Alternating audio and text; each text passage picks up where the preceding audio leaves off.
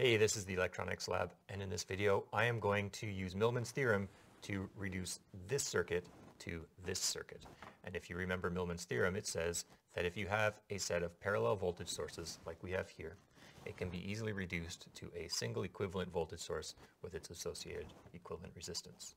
And you can check out the video here, and that'll give you the background derivation for Millman's theorem, but I'm just going to go through this and I'm just going to use it in this example. So we want to figure out the equivalent voltage and the equivalent resistance. Well, the equivalent resistance is an easy one to figure out. It's simply equal to the parallel combination of all of these resistors.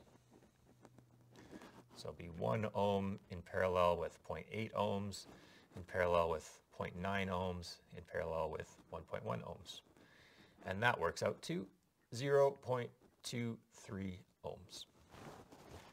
So the equivalent resistance in this circuit is 0.23 ohms.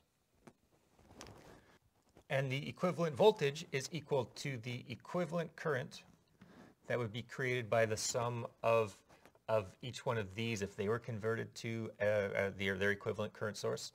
So that equivalent current gets multiplied by the equivalent resistance that we just calculated above.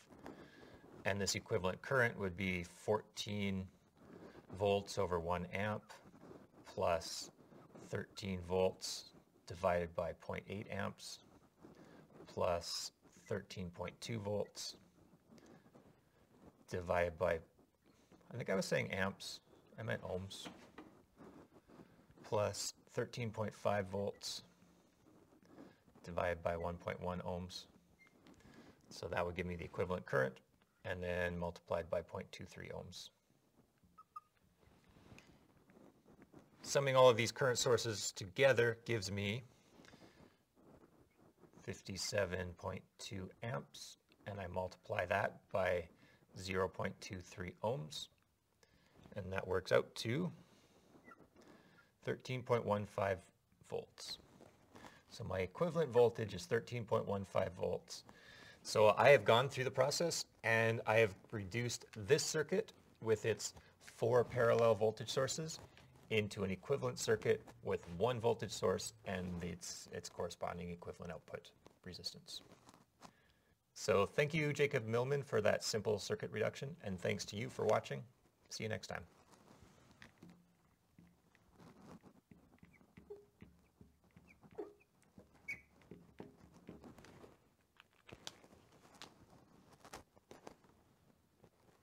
Stop.